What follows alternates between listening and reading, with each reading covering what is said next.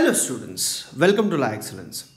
Welcome to our 34th weekly magazine where we'll be covering from 15th October to 22nd October 2017.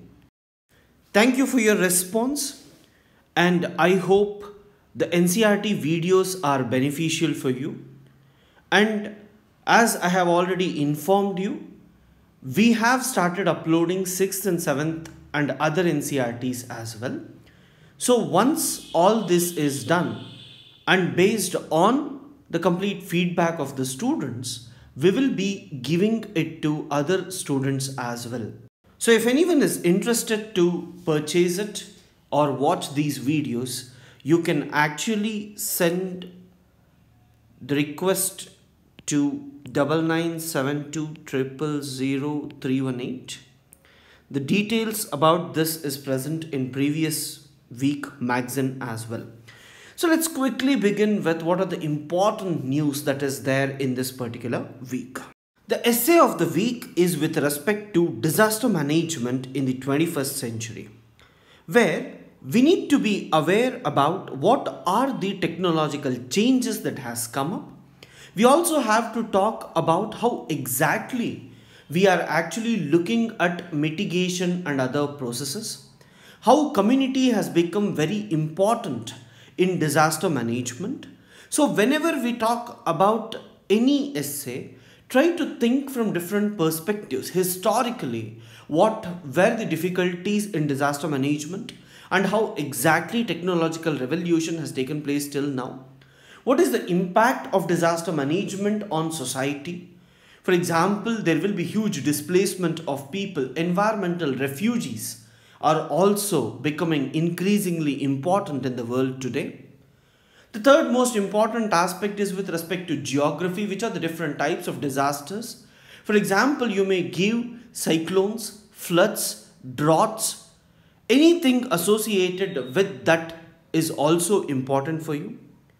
Then we need to consider politically what are the measures taken by the government, and internationally what are the principles that we have adopted, what are the declarations that we have adopted to ensure that world community will be in a position to face any sort of disasters collectively. Then the most important point is with respect to economic impact. And then in the syllabus itself you have science and technology and disaster management. How the meteorological department can actually work effectively to ensure that information is provided. And at last, we should be also knowing how exactly this will lead to environmental management as well.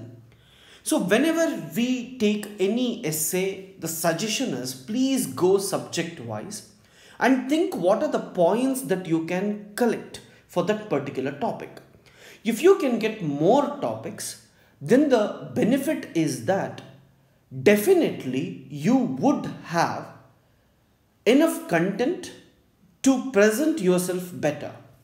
But if you are not in a position to get more points, then remember, just because you know some specific points, you cannot fill the pages. At the same time, you will be bluffing a lot. Specific to any particular subject, avoid it until and unless your optional is that particular subject. Else, you can take that up. This is the suggestion I have with respect to essays.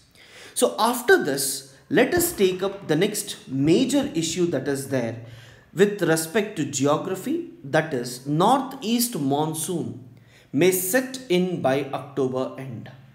This is most common thing which we see every year.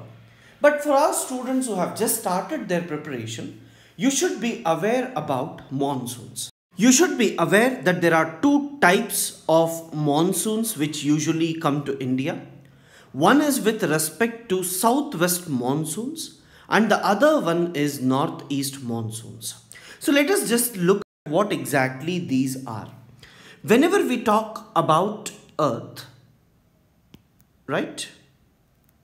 So you have equator and you have 30 degree north and 30 degree south. Usually, high pressure is seen at 30° north and 30° south. Low pressure is seen at equator. Winds usually blow from high pressure to low pressure. And you should be aware that in the southern hemisphere, it moves to the left, and in the northern hemisphere, it moves to the right. So because of this, can you see that air is converging in this region? And this is called as ITCZ, that is Intertropical Convergence Zone. Now this Intertropical Convergence Zone usually shifts northward whenever the sun's rays will fall vertically at 23.5. The meaning of this is low pressure is usually present here. So when we have equator, winds which are actually going from high pressure region will go to left in the southern hemisphere, and after crossing the equator it would turn right. Can you see this? So this is called as it is starting here, the place of origin is always important for us. We call this as south-west trade winds, right? So it is starting from southwest, we call southwest trade winds. On the other hand, when we look at this, can you see here? It is starting here and it is moving in this direction. We call northeast trade winds. So whenever winds blow from southwest towards India, we call it as southwest monsoons, and whenever they blow from northeast, we call northeast monsoons. October is the time when this usually starts. So this is what they are actually talking about. You can see this picture here where the intertropical convergence zone is present over India and the winds are blowing in this direction. And can you see intertropical pressure zone when it is near equator or below equator? The winds are blowing like this. So this is our northeast trade winds and this is our southwest trade winds. Pollution is a problem not just in India but almost all the developed countries usually faces this.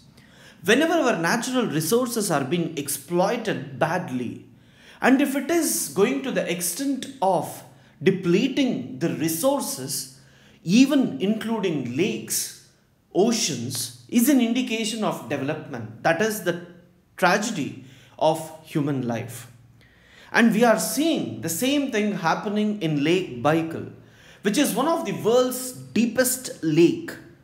And if you look, this is world's largest freshwater lake in terms of volume and also deepest lake in the world. It contains 20% of world's total unfrozen freshwater reserve.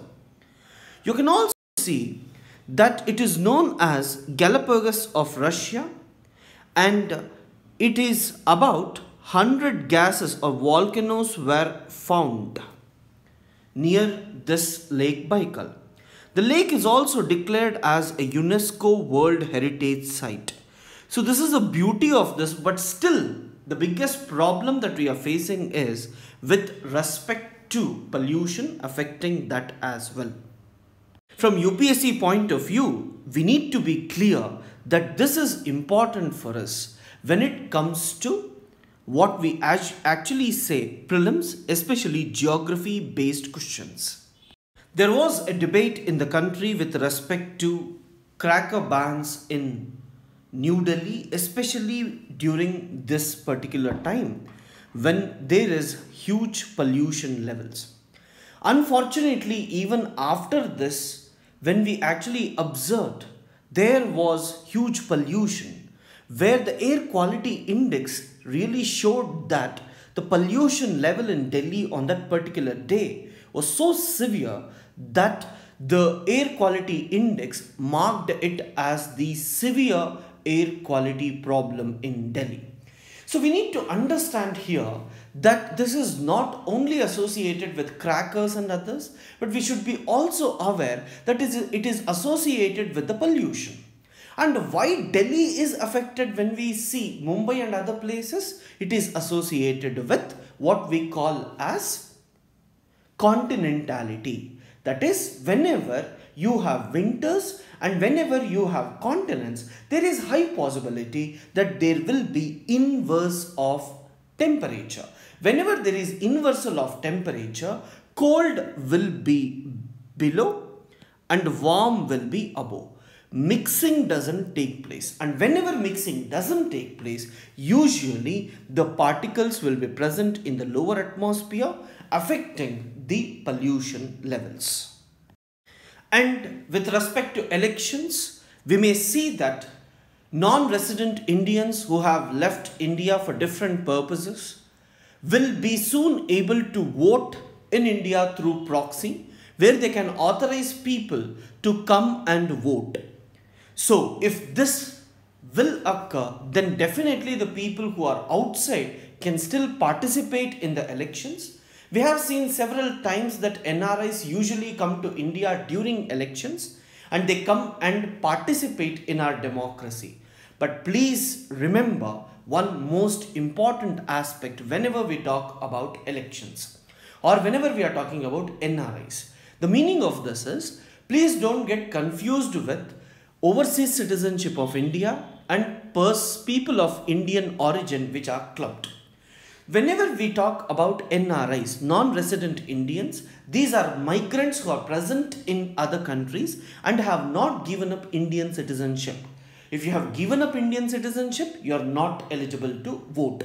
So this is not for PIO or OCI, but it is only for NRIs. This has to be clear. So don't get confused with this particular statement. There is good news for all the UPSC aspirants. There may be a new public health cadre that may come up with respect to public health management. We all are aware that you have IAS, IPS and many other services, but you don't have anything related to health.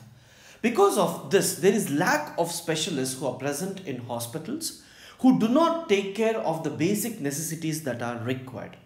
Tamil Nadu took the initiative to establish this public health cadre where specific people who are specialized in this area are being usually hired so that they take care of the functioning of the government hospitals. If we take the case of UP, where there were lot of deaths, and last time we saw with respect to Gorakhpur gas tragedy, where the most important thing was oxygen cylinders, whether it is present or not, is also not known to the people. That is the extent to which the negligence is there. If we have to overcome all this, it is very, very important for us to ensure that we have a specialized cadre, and this is being recommended by different committees like Mudaliar, Kartar Singh, and even the 12th 5-year plan had talked about this. Odisha has also talked about the public health cadre and it is looking for vast improvements. So if this would become a reality, then definitely it may help in improving the healthcare services. Whenever there is a role of speaker, usually the speaker has to be non-biased. In few countries, if you usually see, the speaker has to resign from the political party and actually become a speaker because he has to be neutral. Unfortunately, in India, the speakers still hold the political party, or still they belong to the political party which has elected them. And this has actually led to some sort of differences between different political parties whenever some political people come to the position of the speaker. Always the opposition tries to say that the speaker is acting in a biased manner. Whenever it comes to election, it is not that the speaker is elected without any biasness.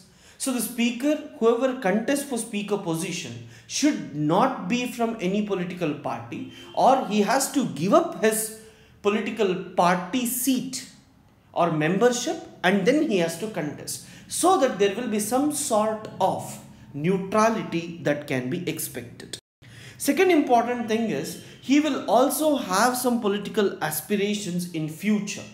So usually we observe that whoever becomes a speaker will not take up any other position, but still there will be few people who want to take this. We have seen several circumstances where several ministers were earlier speakers as well.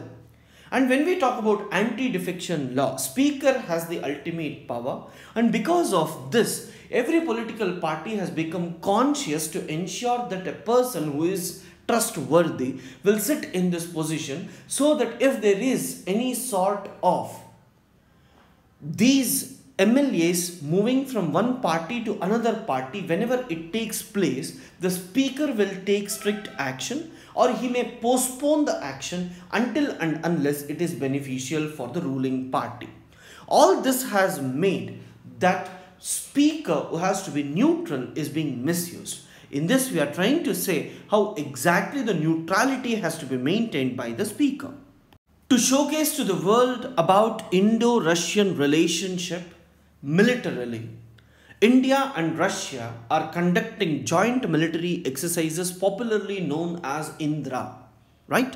And in this, for the first time, we are going for exercises in Army, Navy and Air Force all together. So what happens usually in these exercises? Usually each country tries to show whatever technology it has and how exactly it does any function whenever it comes to any particular force. That is, army, how do they coordinate, how do they function in a particular terrain, air force, how do they fight, navy, what are the benefits, how do they communicate. All this is important. This is important for India given last year Pakistan and Russia had actually conducted a joint military exercise. Many people said that this is a beginning of Russia-China-Pakistan cooperation. But India with this is trying to show to the world that Indo-Russian relationship stand still, and we can say that it is growing stronger year by year. Food processing is the most important sector which has to be focused in the country today.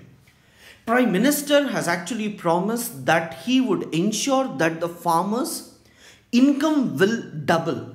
But if it has to take place, then the most important area where investment is required is food processing. The reason for that is, it is believed that almost around 50,000 crores worth food grains is getting rotten in India. So it is very important for us to ensure that these food grains are processed properly, and if we can ensure that this money goes back to farmers, or the farming community through self-help groups and others are actively involved in food processing, then this would actually benefit in increasing the income of these farmers. And for this, the government has ensured that there is easy entry of foreign direct investment without permission, so that that would benefit the farmers without restrictions. Whenever it comes, the processes will be quick. So this is what we need to understand. You have backward linkages in farming, you have forward linkages in farming. So we need to ensure that investments doesn't take place only in the backward linkages. There is enough opportunities or scope to improve in the forward linkages as well. If this takes place, like sugarcane farmers who get good money, even the others can be benefited. India has established something called as National Investment and Infrastructure Fund. This is set up to ensure that commercially viable greenfield, brownfield and stalled projects in the infrastructure sector will receive money. And NIIF will invest in areas such as energy, transportation, housing, water, waste management. And it is expected that the corpus will have around 40,000 crores.